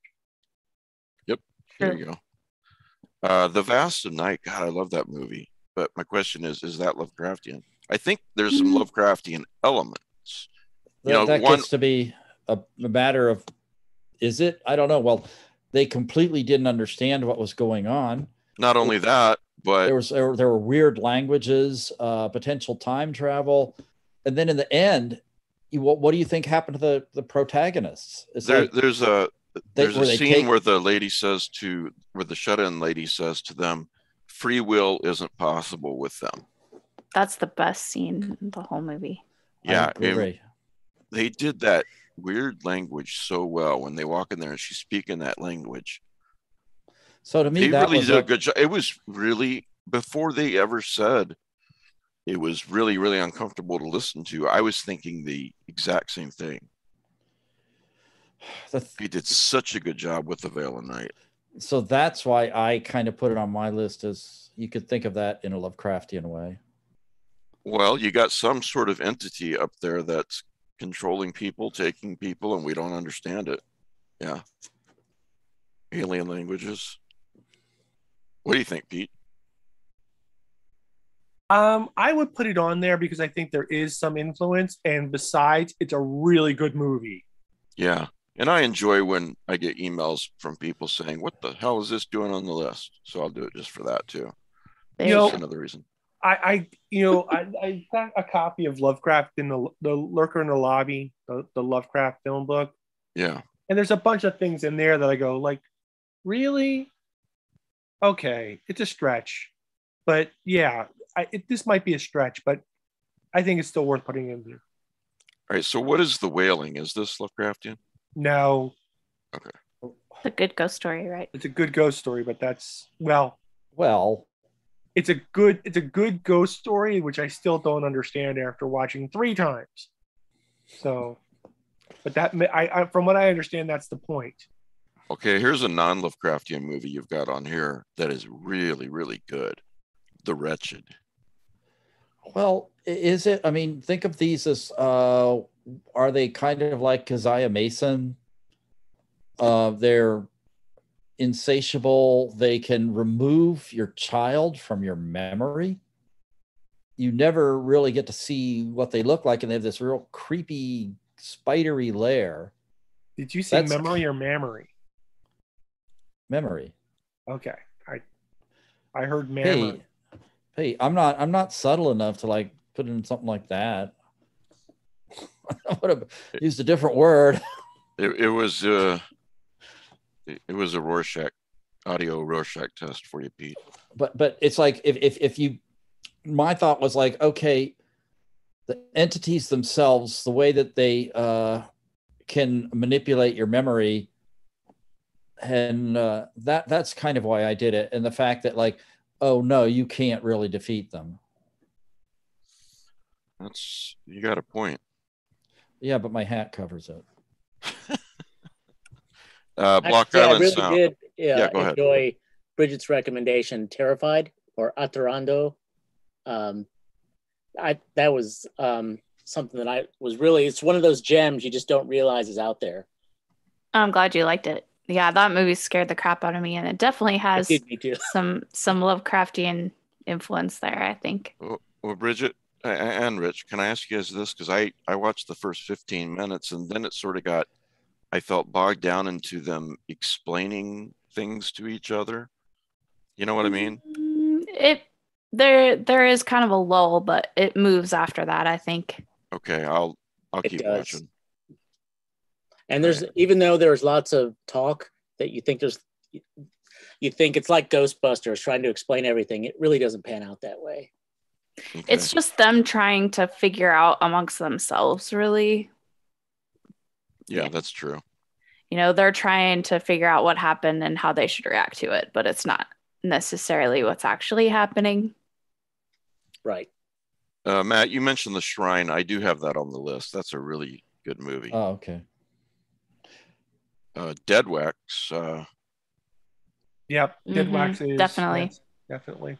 It's not a movie. It's a limited series of like 8 episodes, and the episodes are only like 15 minutes each. Yeah. So it's the same length as a feature film, but it's actually a series. Is it Lovecraftian? Oh hell yes. Mm-hmm. I think you've Is watched this- it, Mike. I think I watched the first episode. It's on Shudder. Yeah, it's worth it. Is this one of those like Gemophiles experimental film that in that area? Yes. Yes. Oh, okay, I love that. Yep. Yeah. All right. Sold. Mm-hmm. And Flicker and what, Ancient Images by Ramsey Campbell. Cigarette Burns. Yeah, Cigarette Burns, which I can't find anywhere anymore. That's the Masters of Horror one, right? Yeah. Yeah. Thankfully, I own it on DVD. Of course you do. Because Bye, Dave. Are you saying did they Nice make meeting a you. Bye, David. Thank you for being here. Thanks very much for Have a having good me. day. Really appreciate it. All right. Yeah. Thank you. Bye. Bye. Did they make a movie version of Ancient Images? Oh, I think it's different. It's not. I don't know. Mm-hmm. But Dead Wax is cool because it's about sound. It's about a record. Yes. Yeah. It's not similar, but it was for similar reasons. I like Barbarian Sound Studio. Yeah. Which I also thought was kind of Lovecraftian. Creepy movie. Definitely for a fan of Italian horror movies. I watched that movie at the Griffin's house at one convention when Joe and I were staying there. And Joe had already seen it. He fell asleep halfway through because it was really late at night. So, but that's. But he later rewatched it and said it was great. Yeah, he liked it. Apparently, they're just taking everything from us. Apparently, Jerry Seinfeld's apartment isn't really possible. And Hot apparently, off the press. yeah. Apparently, these people have not heard of non-Euclidean geometry. So, yeah, or read Dreams on the Witch House, because that could explain a lot.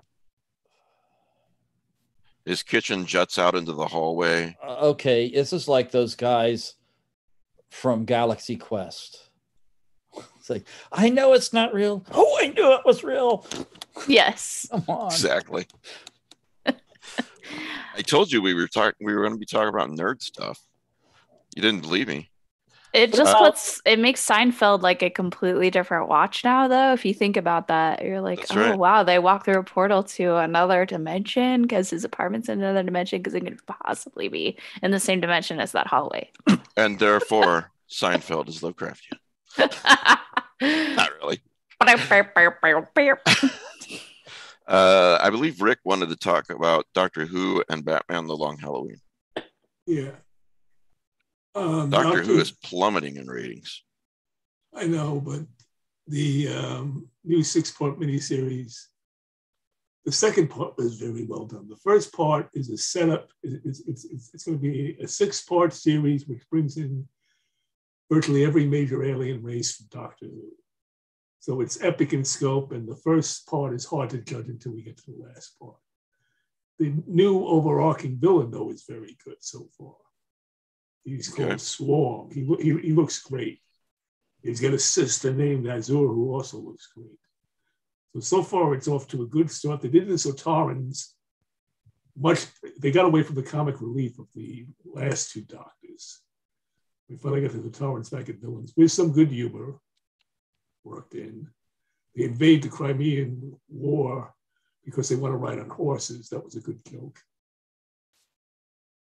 And I'm just saying, so far, it's a good start. All right.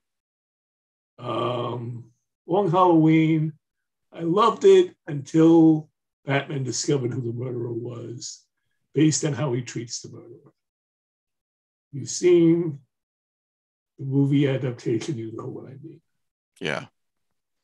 The comic was much better. It reminds me of, I was just going to say, Hush, the Hush adaptation had a similar problem. Yeah. Where they kind of changed. Let me put it this way. If you've only read the comic and you think, well, I already know the story, I don't need to watch this, both Hush and Long Halloween are not quite the same as the comic book, and they changed the ending pretty drastically. I didn't have a problem with who the murderer was. I just had a problem with what Batman's decision was. Mm-hmm. I guess Russell T. Davis is taking over again next season. Doctor Who. Yeah. Is Jodie Whittaker leaving? Yes. Okay. Well, at least there's going to be another season. So that's good. We got anything else to talk about? Oh yeah, well, I wanted to add one more movie to your list. Okay. I caught this a few months ago and I didn't think anything of it. It's a Spanish language movie originally called La Influencia. It's translated as The Influence, which is its original title, by Ramsey Campbell. Oh, you're kidding. And it takes a more Lovecraftian take on this story than I think Campbell's original novel. And I think it owes a debt to Grandma by Stephen King. Okay. Which is also Lovecraftian. I just wrote it down. So yeah, I think it's a really nice little thriller that I really enjoyed that I think is overlooked. On a completely different note, the Russian movie called The Widow, which is about remote rescuers going into a forest to save a kid who's lost, is just a Russian version of Blair Witch Project. Oh. And not very well done, so don't bother. Let me ask about another couple of movies I've got on my list, not for Lovecraftian, but just whether I should watch them or not, and see if you guys have seen them. Stillborn. It's a 2017 film. Looks pretty good. It sounds like something I would watch, but I don't remember it. Night at the Eagle Inn is a 2021 movie. Haven't seen that one yet. Wow, 100% on Rotten Tomatoes and 3.9 out of 10 on IMDb. Well, that's a big spread. That is. Makes you think. I think that's all I got. Yeah. Yeah. Okay. Well, yeah. Did you ever see the Victor Frankenstein movie from 2015 with James McAvoy? I think so. What do you think about it? Let me see if I can remember. Well, it seemed to me to be an attempt to do a modern Hammer style movie. Yes, yeah, I remember that. I did like that. I thought they did a really good job with that. I liked it. I thought they did a good job. If there's a fault in it, it's the fault that's in all Hammer movies about Frankenstein. Right. The scientist is more interesting than the monster. Yes. Before they reveal the monster, it wasn't that it was inadequate. It just wasn't superb. Correct. I think that was a really good take on the whole thing. I think they did a really good job. Yeah, so if you're a fan of old-time Peter Cushing Hammer horror movies, watch Victor Frankenstein with James McAvoy. Yeah. One thing I'd like to say is we're like about midway through December. Just remember that as originally announced, tickets for Necronomicon 2022 are supposed to go on sale in December. So just keep your eye out. Now they sell like 1,200 tickets, or they used to. I don't know what it's going to be. No one ever really has a problem getting a general pass, but if you want one of the higher end passes, you kind of have to do that on the first day. And you may also want to look into setting your hotel reservation now. You get one of those higher end passes, you get to meet people like Pete and Matt. That's why people pay more. They don't get to meet me. I hide in my room. That's not true. I stalked Matt the whole last Necronomicon and Pete. Well, that's just because we were both stalking Victor Laval. We weren't. I may have accidentally run into Victor like 5 times. I did like 2 or 3 times. Yeah. We're not that we're shameless fanboys. Also, Pete's hotel room, everyone should ask to see it because he brings an entire library with him when he goes to Necronomicon. I'm not exaggerating. There's just like books stacked on all the tables. The couch is covered in books. I don't know how he got them there. It's very strange. You're not stacking them on the other bed, are you? Because you promised me a place to sleep. He has a suitcase of holding. Yes. We are terrible nerds. Okay. And remember that there is a prize. If you want this illustrated Call of Cthulhu, send an email to ezineprizes@gmail.com and put COC in the subject heading. We'll probably end up choosing a winner after Christmas, giving people plenty of time to enter. And now, a word from our sponsor. I do have a Patreon. Speaking of Victor Laval, he's a Patreon, so he's really cool. So why don't you be really cool and be a patron? Actually, there's a lot of cool things you get by being a Patreon. One of which, at the $10 and up level,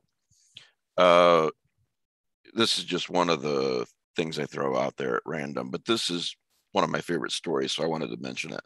The Night Ocean, and I commissioned John Paget to read it. The Night Ocean by H.P. Lovecraft and R.H. Barlow. And it's just a brilliant, brilliant story. And John, it goes without saying, does a wonderful job with the reading. So it's much more Barlow than Lovecraft. Yeah. To give credit where credit's due. Careful about saying that to Mike Rick. He may go off on you on a Facebook comment. Oh, for God's sake. I never went off on you. I will never forget this. I've posted screenshots.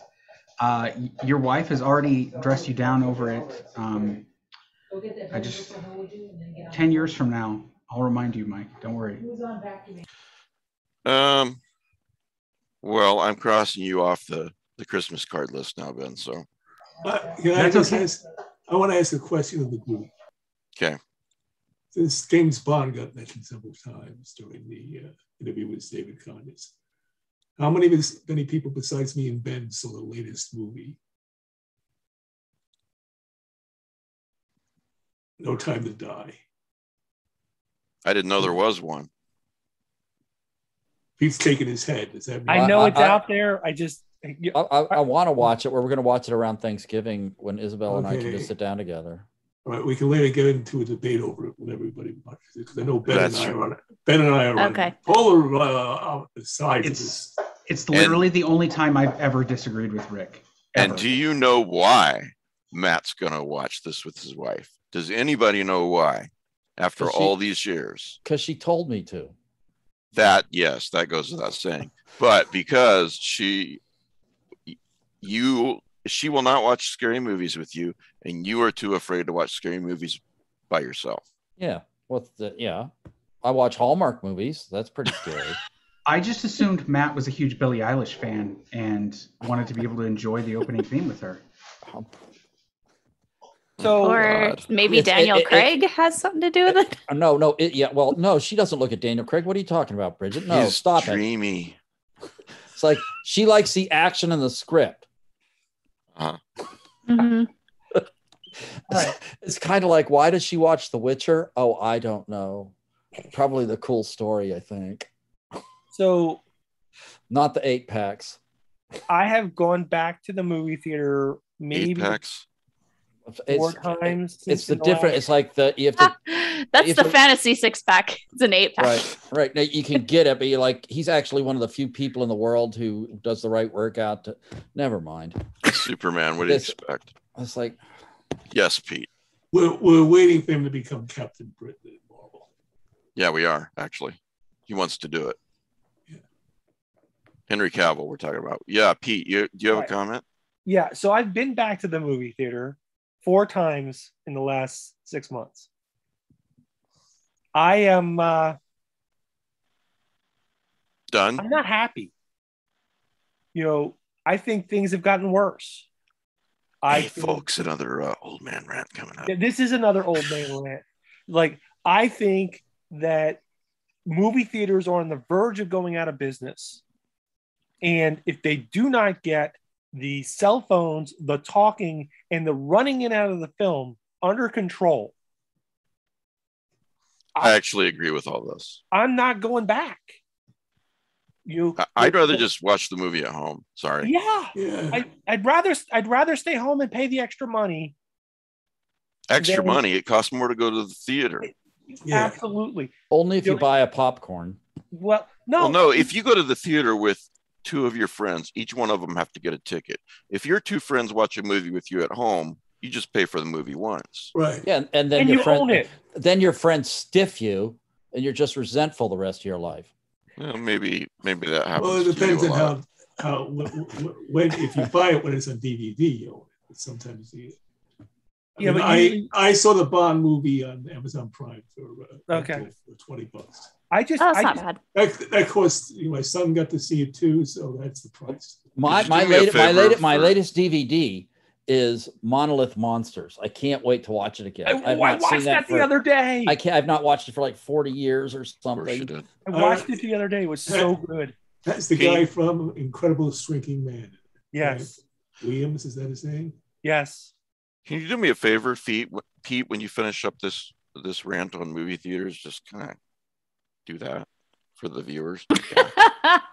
I'll tell you what, I went to FYE yesterday with my kids and I bought a movie. Happy Death Day. I love that movie. I haven't seen it, but I've heard it's actually It's good. amazing. It's great. It's Groundhog Day. Yes. With a serial killer, and it's a murder mystery. Oh, that's great. Daniela watched that with me. She loves Groundhog Day. And it's scary, but it's also really funny. Yeah. Yeah. Well, we are looking for a Christmas show for movie night. We don't have a sequel to Santa Jaws. So. Yeah, great segue. I was just going to mention now there's a lot of links, various links in the show notes. Okay. For example, the link to listen on Spotify, all that kind of stuff. Pete's new book, that kind of thing, our guest books. But I also have a link to the kind of community events that we do pretty regularly now at Lovecraft eZine. Obviously, we do this, what we're doing right now, every Sunday at 6 p.m. Eastern, okay? And then Matt does, let's go in order. Tuesday nights at 9 p.m. Eastern, I've been doing horror old time radio. And the people were really liking that. Scott Thomas actually told me this really touched me. No kidding.